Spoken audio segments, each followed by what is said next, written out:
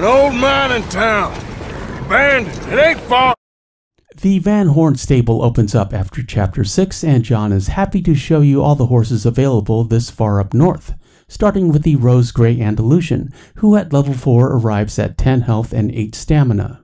The strongest Andalusian with a shiny, almost metallic silver coat, very reminiscent of the silver Turcoman. Goodbye now, and bring that horse back anytime. Keep going, girl. You're okay.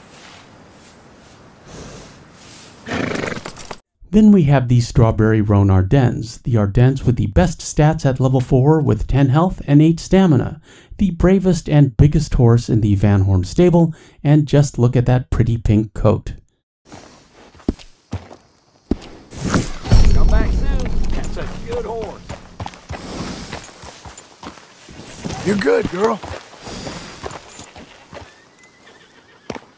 However, my favorite in this stable is the Polka Dot Leopard Appaloosa, who always makes me smile. I like to think of this horse as Tilly's horse, because Arthur can pick one up in Chapter 4 when he and Miss Grimshaw rescue Miss Tilly, and in my mind I like to think that Arthur gives this horse to Tilly after that mission to make her feel better. Excellent hunters Appaloosas, decently brave, superior acceleration and speed. At level 4, the Leopard Appaloosa comes in at 8 health and 9 stamina. The coat seems a little undignified for Arthur, but it grows on you. Tilly would look great on this horse, and I like to think she calls her Sassafras. I'll miss that nag. Have a good one.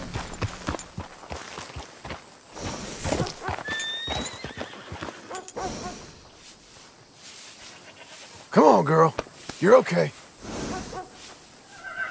This video is sponsored by viewers like you. Consider joining the channel and becoming a member for deputy badges by your name, custom emoticons in the premiere chats, end credits in every video, and daily members-only community posts featuring my random musings on life, TV and movie reviews, and exclusive photos. I'm Super Antonio.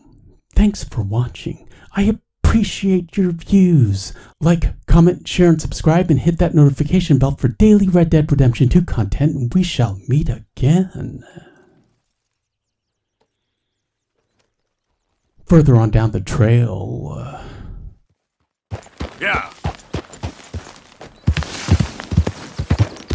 Yeah. That's my girl. Maybe me and Mrs. Ad are gonna take a little ride.